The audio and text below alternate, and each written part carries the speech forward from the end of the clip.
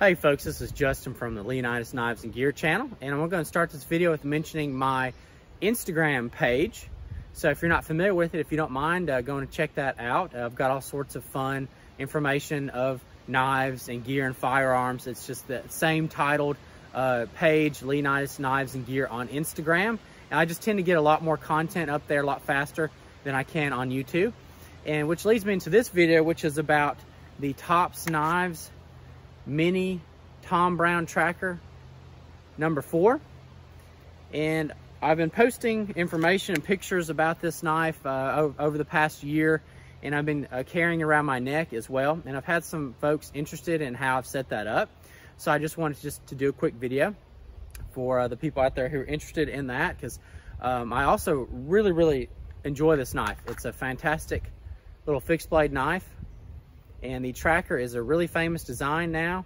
I do not have the larger model, but I found that this little mini one is just perfect for me with neck carry, and I've just really enjoyed carrying it and using it. When I use it a lot, it's mostly outdoors, but I do everyday carry this, in urban and outdoor environments. But I tend to use it a lot of like around my home, working in the yard, carry it out hiking, camping, things like that. Just a great little all-around. The factory sheath that this mini tracker comes with is actually overall a really good sheath. The Kydex is form-fitted well to the knife. Like most factory Tops knife sheaths, it works really well for the knife. And it is folded over taco style. So those grommets are only on one side. Now there's a drawback to that, is you have less attachment points, or you don't have any on the spine. So what that means is you just don't have as many attachment points for, other things like say running paracord. And so you run into a problem if you want to use this as a neck knife.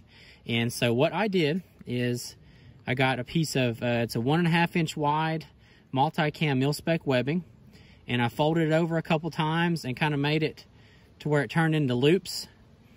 And then I just, or shall I say channels, and then I stitched it several times and made some channels, and then I ran 2 zip ties through those channels, attached it through the grommet holes there, secured that tightly, worked out very well.